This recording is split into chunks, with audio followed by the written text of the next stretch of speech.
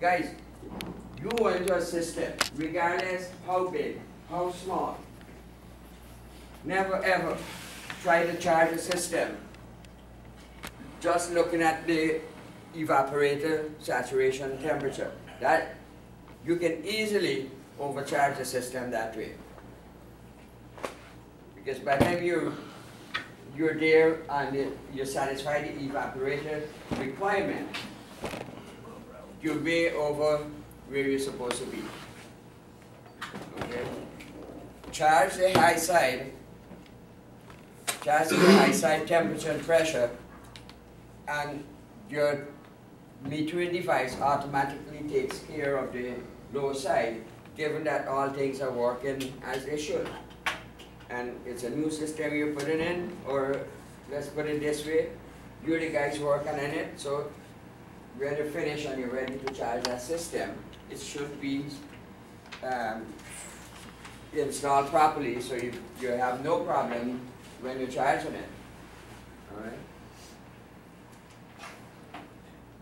Now, the higher efficiency system, as you go into the high efficiency range, that 30 degrees will be reduced. In other words, your condenser split becomes less and less the higher the efficiency of that unit is. And in cases when it comes to refrigeration, the system may be standard system, but you will not use the 30 degrees. Follow whatever the manufacturer says you should. If they do not publish numbers, go there. All right?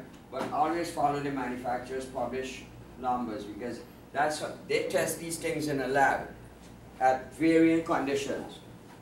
Because they will have if they tell you this unit can operate in temperatures of 120 degrees ambient, it will, because they will have this room at 120 constantly and have that unit running constantly, and they keep monitoring it from day one. Also, they'll tell you how many degrees? Yes.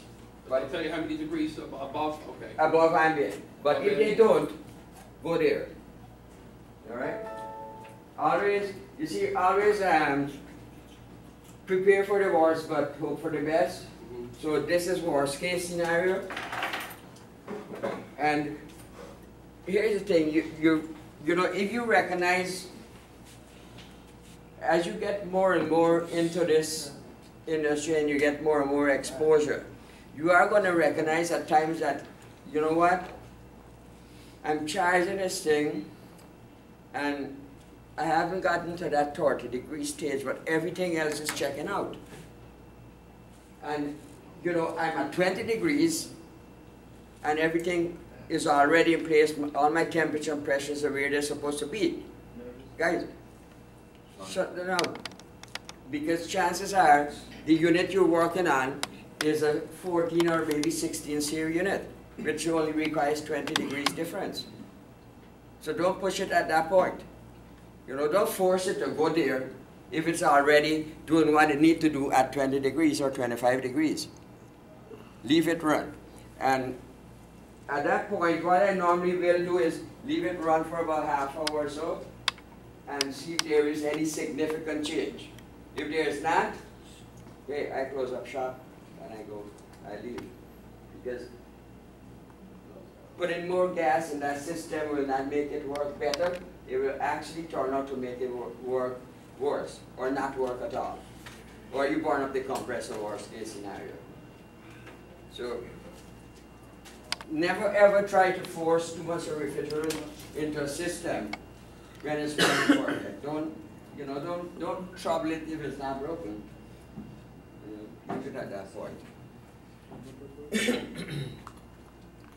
And the higher the efficiency, I mentioned this yesterday, the higher the efficiency of the system, the lower will be a condenser saturation temperature. All right. So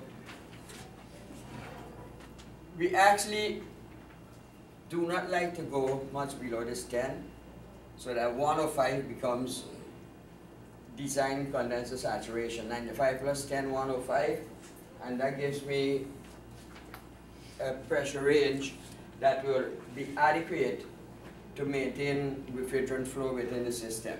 Now, there's a couple of things we need to know how each of these components work. The guys who manufacture the metering device, they always want to see the temperature of the refrigerant going to that device at 100 degrees Fahrenheit. Because they manufacture it around that temperature, okay?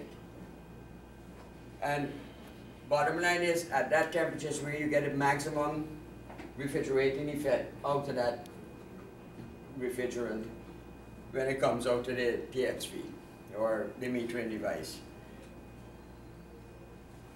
So I'll have 105 condenser saturation, that's a 10 degree split plus about 5 degrees subcooling, because I sure as heck wouldn't get 10 degrees to get me down back to 95. But 5 degrees subcooling give me 100 degrees liquid going to my metering device. And I'll be right in the, I'll actually be playing the ball, not just in the ballpark, because everything will fall into place. And most of the time, if you start your job doing everything as it's supposed to be done, then you should not have a problem when it comes to adding the refrigerant into the system. Especially if you have a scale. If they tell you in this refrigerant, it needs exactly 2 pounds, 3 ounces, they put 2 pounds, 3 ounces. And that would be your starting point. Who determines what kind of, what type of refrigerant the system holds? The application number 1 will determine it, because manufacturers design compressors to use R12 or R22 or 404. Oh, so it's by a compressor. The compressors are designed to work with that. Oh, okay. All right. Likewise, metering devices,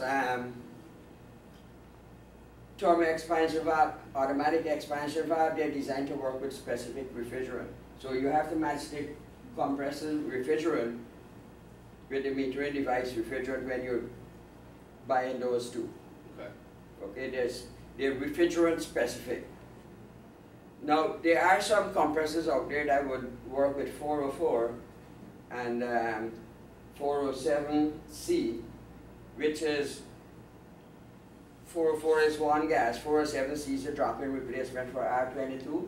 So in effect, that compressor can run with 404 if you have that, or it can run with R22 if you have that.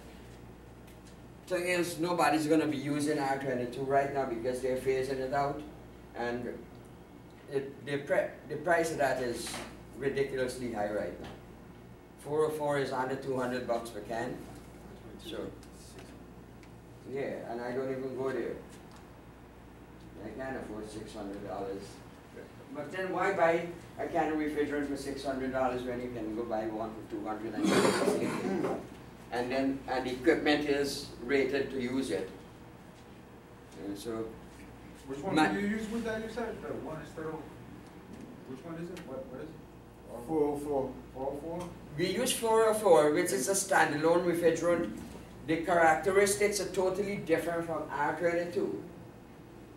R404 has a lower boiling point at atmospheric than 22. 22 boils atmospheric, it boils at negative 41 degrees. R404 at atmospheric boils at somewhere negative 52 or 53. All right? So it has a lower boiling point. That being said, the same system that uses the 404, you can use R22 in the system, but now that we're not using R22, we can use 407, which is a replacement for R22. You guys are by the way, if you're gonna do EPA, you need to know. So we got refrigerants. We got a system that has R22, but it leaked out. We can put 404, which we don't have no R22. Where? Right over here. Look at the ends up. And that's in unit. No. No. No. Reason is, if a system is manufactured R22, chances are the compressor has mineral oil in it. 404 is a blend. every blend needs POE oil in the system in order to ensure adequate oil return. So if you use 404, it's going to wash the oil out of that compressor and wash the bearings dry. And you just had a compressor. So if it's designed for 404, you can use 22. If it's designed for 22, I'm not going to use 404. So that's it, you gotta use 22. Yes, but then, like I said, I'm not sure, you have to check. If the compressor has POE oil, yeah, you can take the chance, but you see, you always call a manufacturer and ask them what to do. Because that's, you're talking about the system in the lab? No. He's talking about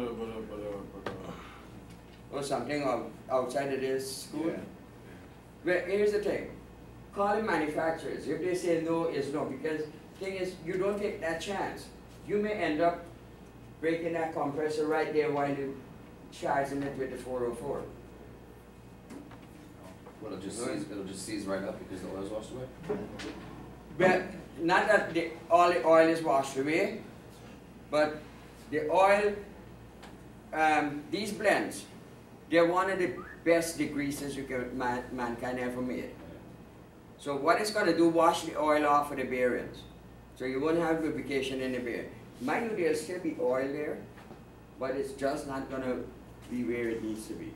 And over a period of time, the compressor running, it's going to overheat. And, you know, tomorrow morning, you may get a call and say, hi, you got to come back and do something. My system in cold. When you go here, your compressor is screwed. So you don't switch refrigerant unless you get to the manufacturer, because compressors are the heart of your system. They're the most expensive, single expensive component in that system. And most customers, when they hear you had to change a compressor, they kind of got that, their jaw drop. And then they go into their pocket and pull it out like this and say, look, I'm broke. Can you install it for me and I pay you next month? Please. They don't even say please. So be careful how you switch refrigerants.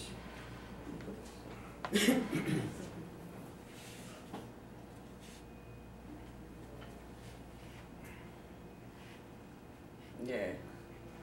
Yeah. See? Yeah. So 90 plus 30, 125, 120, condensing temperature at 120 degrees Fahrenheit. What will be my condenser saturation pressure?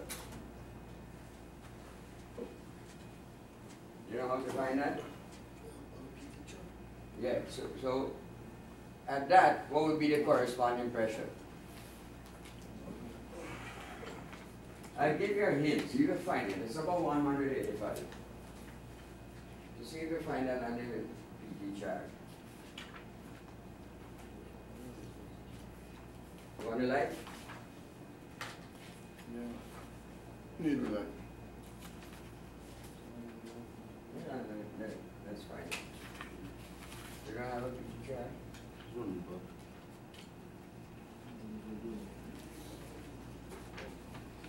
Ready? We got, About 185? Don't worry about that. 71? 171.2? At 120 degrees Fahrenheit.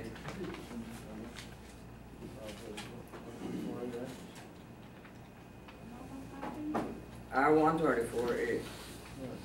Where's R134A? Okay.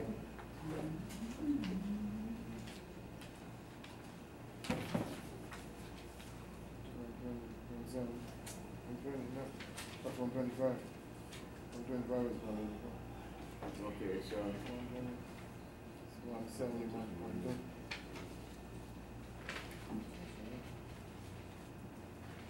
okay, 120 All right, so it's about there. Yeah. I love when this book has typo. It's about 115 degrees. Can I see? I just saw a number, where is it? That's supposed to be 95, guys. That's supposed to read 95, this is supposed to read 125. It's a typo. I'm going to change it. She's looking at 125. So I'm looking at 125. And you go right Then across we to 184, 185. This is supposed to be 5, and this is supposed to be 5. Because we're looking at design. Alright? And it's going to give me about 186, 185 PSI. Yeah, 185. 51.7 Celsius. 51.7 Celsius.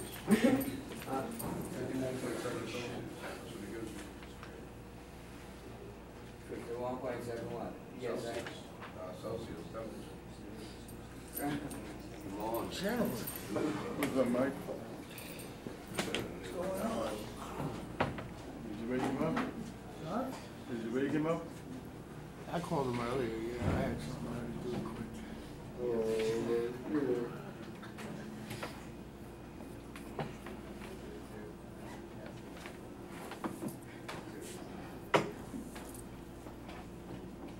So that's the same system, but this may be a 16 SEER efficiency.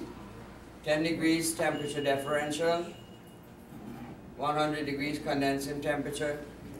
See my pressure, and the lower my head pressure, the more efficient my system will be. Okay, because I'm pumping the same amount of refrigerant, but I'm just doing it at lower pressure, in low pressure ranges, so my compressor is not pulling that much power. Okay, so I'm not, okay, because normally, let's say this compressor will pull in 10 amp full load at design, which was 95, 125, okay, which is a 30 degree split. This compressor will just draw about 7.5 or 8 amps when we do this, when we go to that region. So I'm just, let's say this is 220 volts, 2 amps, that's 480 watts of power. I just save, I don't have to pay for that. Okay, so you see how it correlates with high efficiency system, and high efficiency system all it means is that this coil, they made it bigger than the unit that's at lower efficiency. That's all there is to it.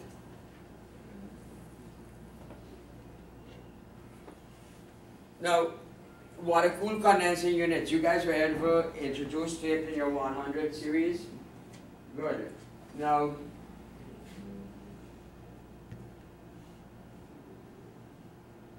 do you remember some of the numbers that if you have a closed loop system, open loop system, or is it flow rate? Well, we were talking about the flow rate, yeah. Yes.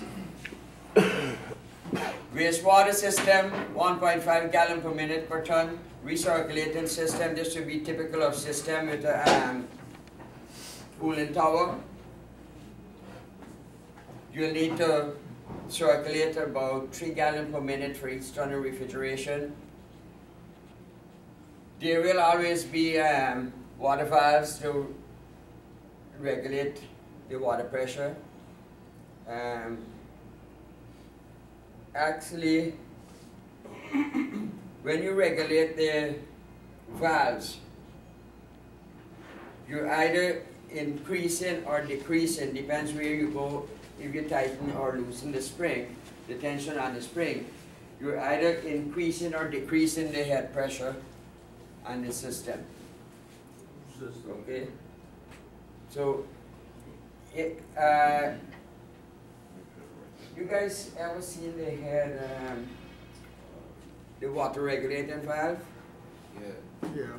Good. You know there's a adjusting screw on top of it that you can use a ratchet wrench and adjust. Now as you back that out, you're allowing more water to flow into the system.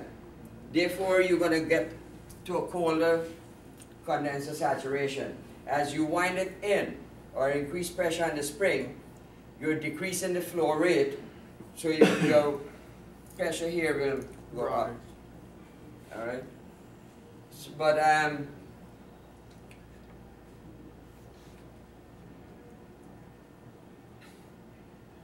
see, if water is leaving at 95 degrees, which is where we desire it, always when your system is fully charged, to set this valve, check the temperature of the water exiting the system and adjust it so you get 95 degrees water coming out. And once it's maintaining that 95 degrees water coming out, then my condenser saturation is 10 degrees above that, which makes it 105. Now R22 at 105 is 210 psig. And if I use this same 95 design temperature, right, and it's air cooled, 95 plus 35 plus 30 degrees is 125. R22 at 125 degrees is 278 psig. You see what happened here with water cool system and my compressor? Again, my head pressure reduced, compressor efficiency increases. Alright, so water cool system, super efficient, guys. That's all they're doing. So you're looking at CST equal this plus 10 degrees equal 105 degrees Fahrenheit there.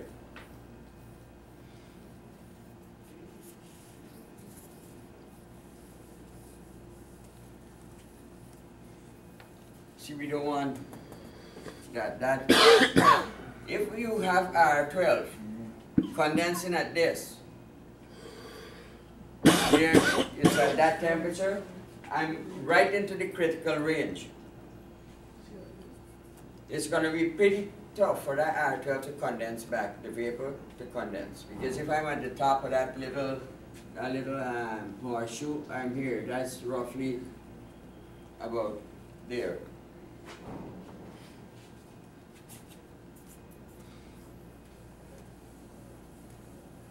So that's what we need if we are here. Guess what happened, or what may have happened to cause that?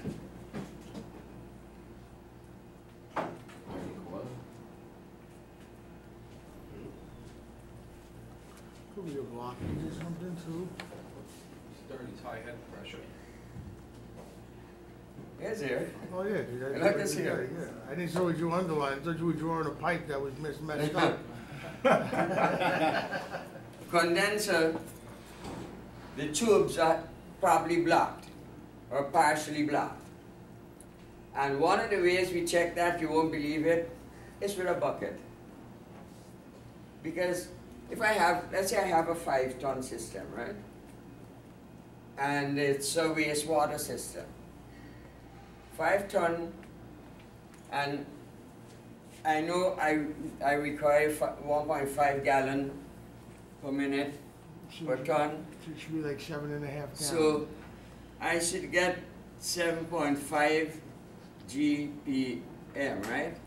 Mm-hmm. Or in 1 minute I should get 7.5 gallon in that bucket. If I get only 5 gallon in that bucket, it means I have a serious blockage someplace. So that's a surefire way of checking flow rate, other than putting a flow meter in it. Could that just be built up in the pipes too, not necessarily a full blockage? But what I know happened from experience is that this begins to get dirty. Water starts to back up. Then if I lose flow rate, whatever sediments are in there will kind of settle to the bottom upstream, of this condenser coil. So then it's going to build up in the pipe, and it's going to kind of reverse itself. The more this gets dirty, the farther backward that will extend to. So I have taken apart these things where I had to end up cleaning the pipe through the valve and everything. In some cases, change the valve because the valve refused to move at times. Sometimes they refuse to close, especially if it's one of those gate valve and it's torn up right side up. And by the way, talking about gate valve, if you're going to put in a gate valve in a water line, turn it upside down if you have it.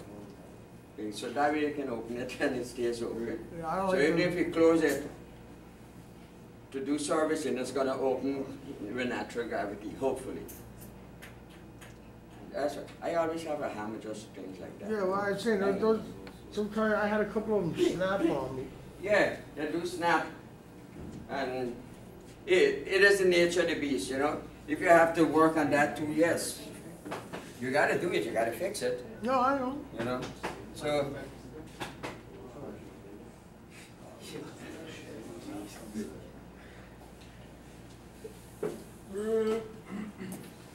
is it? You saw them break.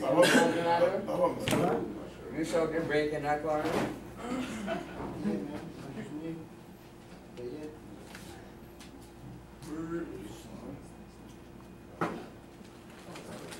Turn on the electric